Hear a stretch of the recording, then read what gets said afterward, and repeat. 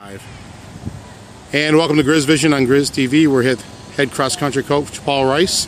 After successfully winning on both sides in the men's and women's Golden Grizzly short course duel, Coach, your thoughts on the race? Well, the whole goal with today was to get a really good workout in a short distance and get another home meet in front of our fans and our families. And we brought Central Michigan in to have fun with them. It's just the two of us. And you know, the goals that we're trying to accomplish along the way, keep knocking them off every week. So this was a good week for us, a great week of training. I was really excited with the performances we saw today.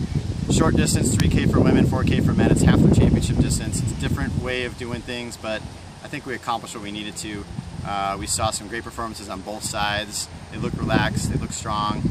Rachel Levy got in the mix today. She ran unattached, one of our freshmen. She looked really good. She won the women's race. So we may put her back in that mix now as we get ready for the championships at the end of this month. And actually put her possibly in a uniform next week, and she might put some spikes on and race for the team. And Coach, talk about the men.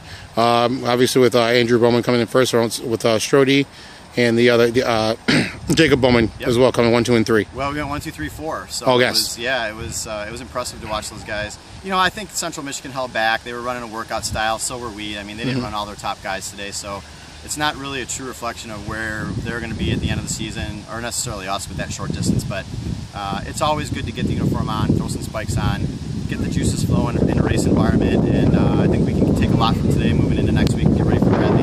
Cool. All right, Coach, thanks a lot, and we'll see you next week. Thank you.